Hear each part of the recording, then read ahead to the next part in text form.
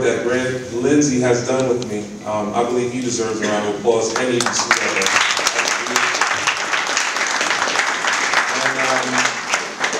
And, you know, working with that group has really helped me to mature and understand the importance of relationships, and just developing a sense of unity in the school. So I thank you guys for what you've done, not just for what you've started, but what you continue to do. Really, without you guys, I don't think the school would be what it is today. So thank you so much, EBC, for being here. And where we are right now is we're under a great change that has happened in the school. We've gone from an F to almost an A in 1 year. And that's because of the hard work of the staff, you guys, the teachers, the guidance counselors, everyone here. So I thank you for your hard work. And everything is just improving. Attendance, safety, fights, everything is getting better. No, the fights aren't getting better. It's not like it's more entertaining. But everything is getting better here at EBC, and I'm just grateful to be a part of it. And the mindset that I realize we all have in the school is that no one person is more important than the movement. And that comes from the civil rights movement. That's something that inspires me. No one person is more important than this group, and I thank you for letting me serve you, because that's why I'm here. And I look forward to the great thing that's going to happen. If and when I get to heaven, hopefully God will say to me, Mary, you've done quite a few good things in your life, but I really like what you did with the high school. Yes.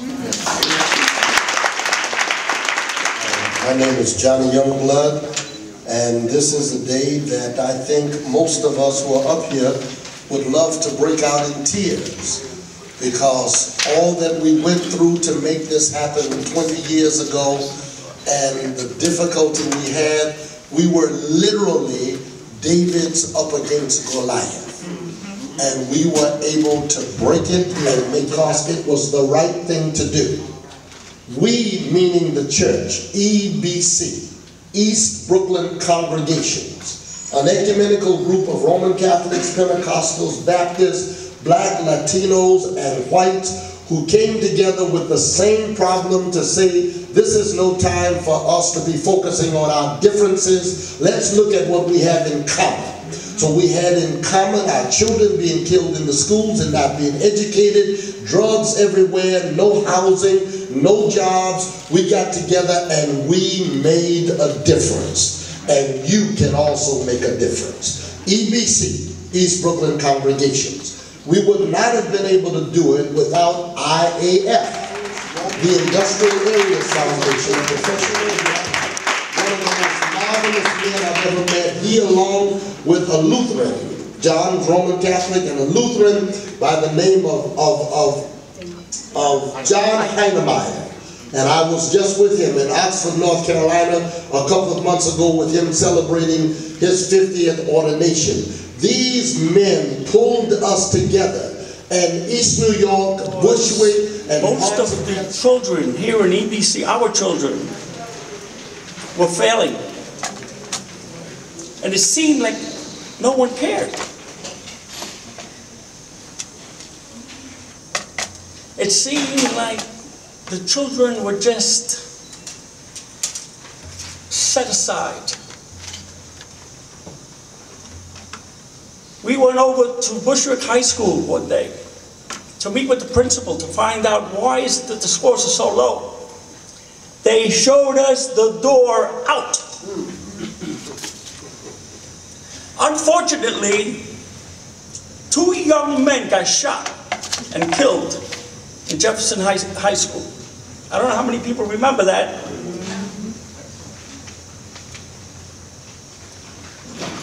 The next day, the principal of Bushwick High School is calling us in East New York. They too have a life. They too can become doctors and nurses, lawyers. That's why I got involved with this. Last note. The budget of the school system. Not sure exactly what it is, but I know it's up there.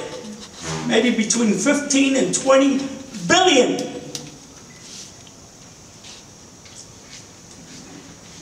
we're not getting our dollars worth. But mostly for my grandkids and for the other children of this community. We wanted to create a place that would be safe and would show and be a path to progress, to success, and commitment to bring back to this community a sense of purpose. I know as I think about it, or think back, you can't create a school,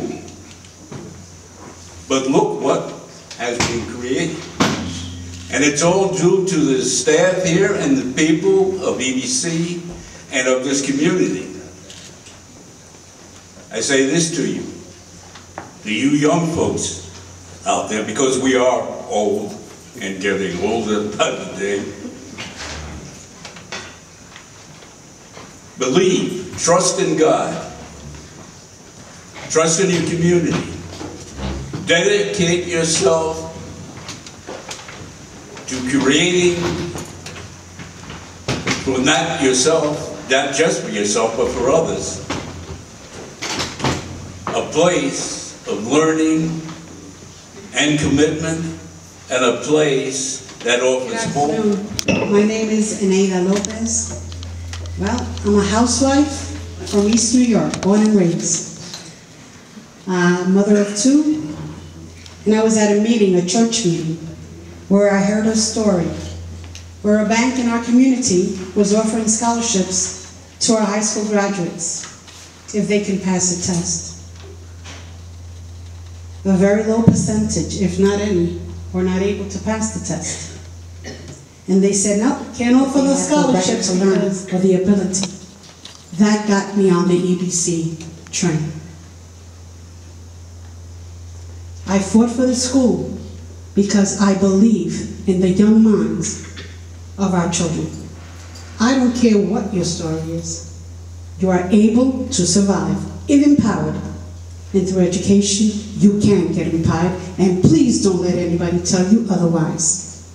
We are smart or smarter. We are wise or wiser. We are strong or strongest when we empower ourselves. I don't remember the hard work that I did, because it's like a child. After you give birth, you see it and you forget the pain. I walked into this building. We worked hard, and scores of other people worked hard for years. 5 years of work and planning before the building opened. And you know what the result of all of our hard work was? A building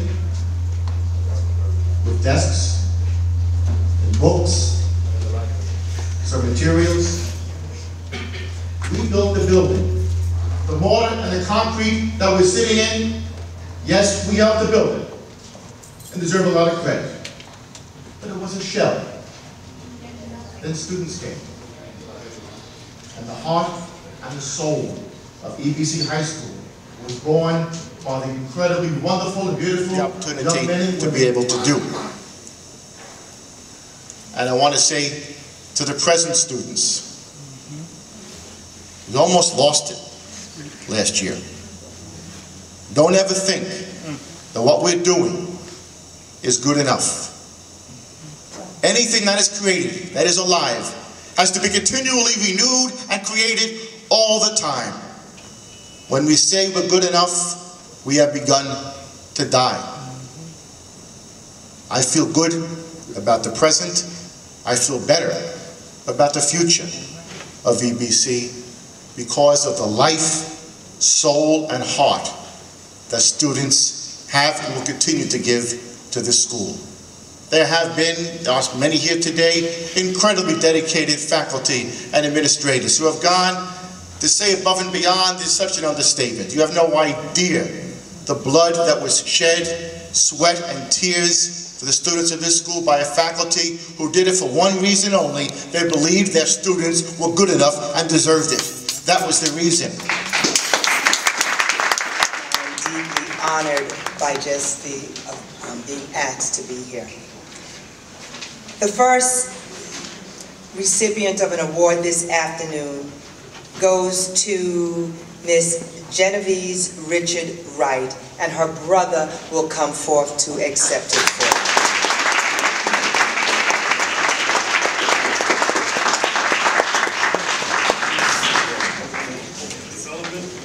Workshops, student advisories, for example. I will always have the honor and privileges of serving as the first principal of both schools and one of the founders, along with an amazing group of community organizers, clergy, and parents.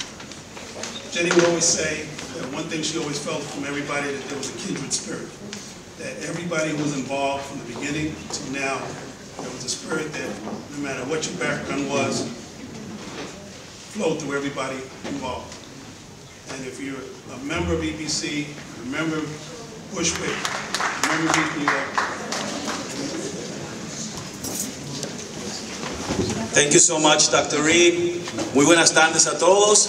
Muchas felicidades en estos 20 años de celebración de esta escuela, la cual tenemos el privilegio de ser parte de esta historia. For me, it's just a wonderful pleasure to be here. I'm just going to tell a quick story of why this place is so important in my life. I came to Bushwick as a representative of the Chancellor to do some work at Bushwick High School. And it was the same kind of story where we needed to do some turnaround work at Bushwick High School. I had a meeting with the principal, and on my way out, I met Monsignor Powers. And he said, if you really want to know what we need here in Bushwick, let me take you down the street. And he told me about EBC. Then he said, if you really want to talk about what you want to do, come on Sunday and I will give you 2 minutes and you can talk to my congregation. And it was a special moment. And from that day on, when I met Monsignor Powers, I knew that my life was changing. The work of doing the policy work that I was doing in the Chancellor's office was no longer enough. And since that day when I met him, I've shifted my career to be working in schools. And I was given the privilege of working here at EBC. And I have to say thank you, because I walked amongst giants here. We are going to bring forth the next person who is standing, as many of you have stood, and is taking EBC to the next level. We ask our present principal, Mr. Sean Brown, to please.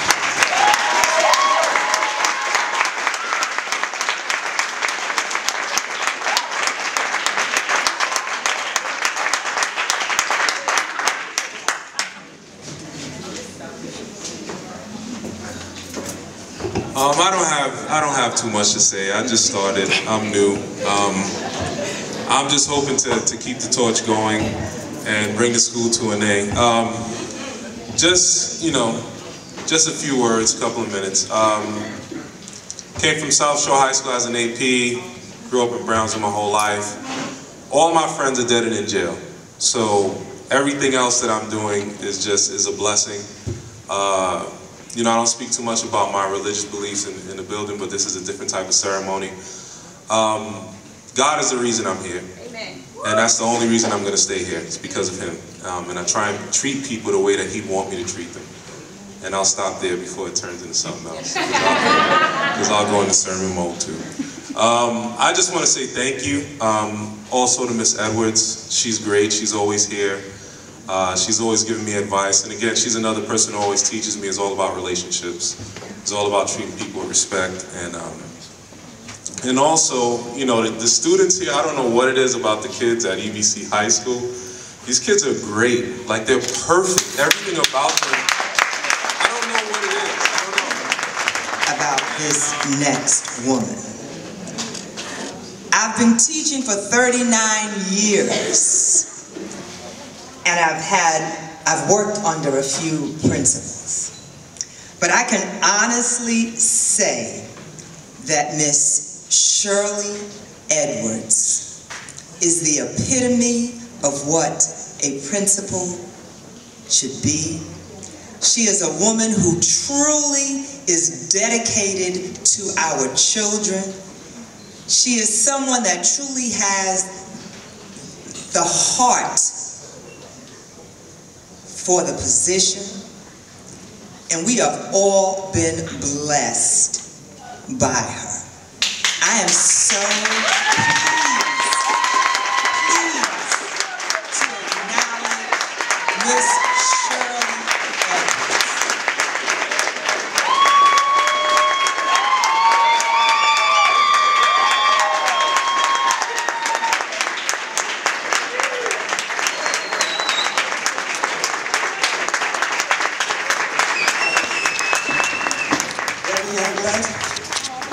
Sister Kathy, who's not here, all of you, you taught me what it was to be in service. Reverend Youngblood, when you started the leadership program at your church, and Dave Nelson was there, I learned about private relationships and public. And in that, I learned that I had to understand, even when I was dealing with people that I disagreed with, I had to support them, I had to love them, and care for them. I am so ever grateful because when you're in purpose, folks, things happen.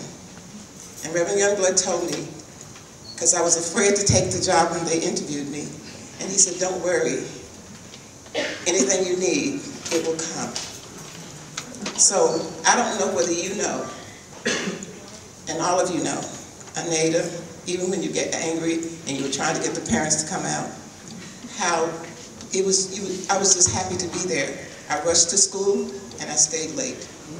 But more importantly, I can only say this to you. Ed, Laura, Dibner, Gray, Ms. Brown, all of you, you have nobody. Donna, you have no idea how I didn't know what I was doing half the time. But what I learned from Reverend Youngblood is that you make it up as you go.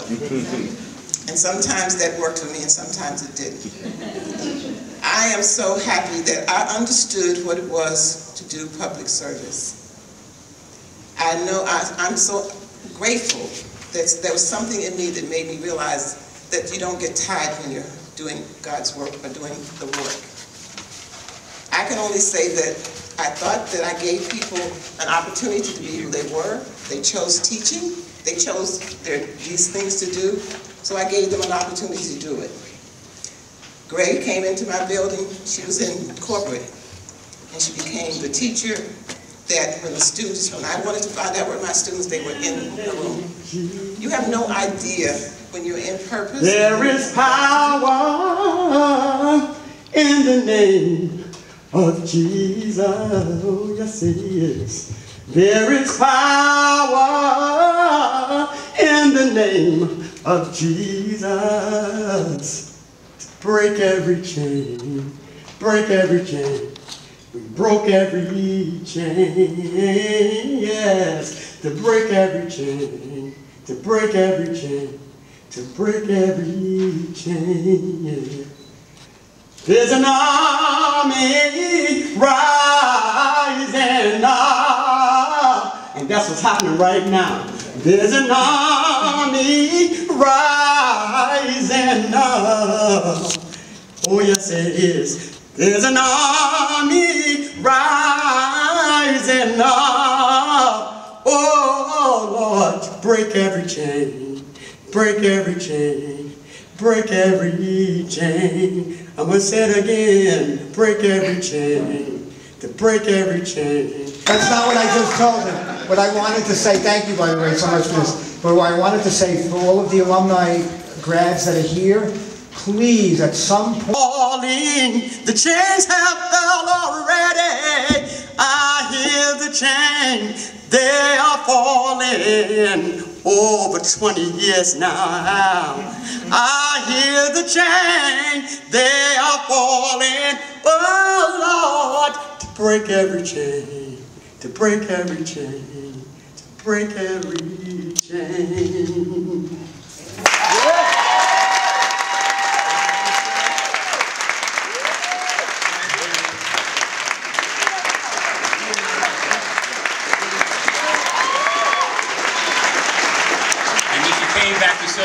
secretary. And then she went on and got a master's, and now she's teaching here.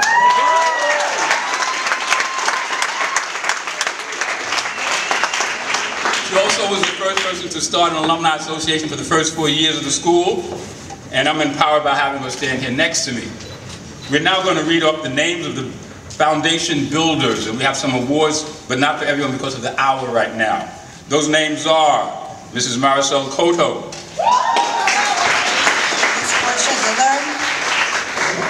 me, Mr. David Jimenez, Ms. Donna Kahlo, Ms. Vernell Lewis, Ms. Digna Lane, Ms. Donna Manley, Ms. Lizette Nieves,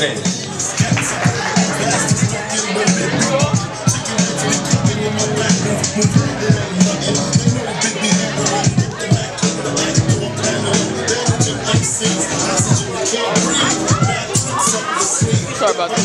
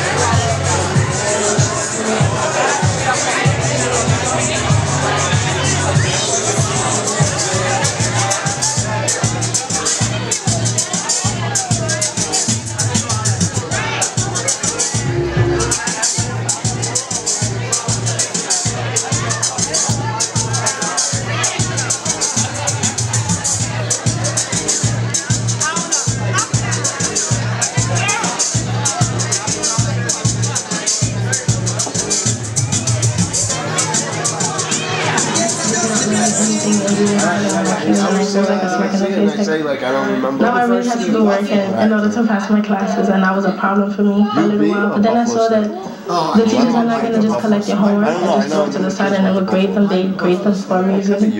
And they teach you based on your strengths and your weaknesses, so that really helps. People, what's the name of this function? Hyperbola. Hyperbola. You're not going to forget, right? No. It's a what? Hyperbola. Would you please stand up and speak if you have ever had a secret crush on someone? That was me.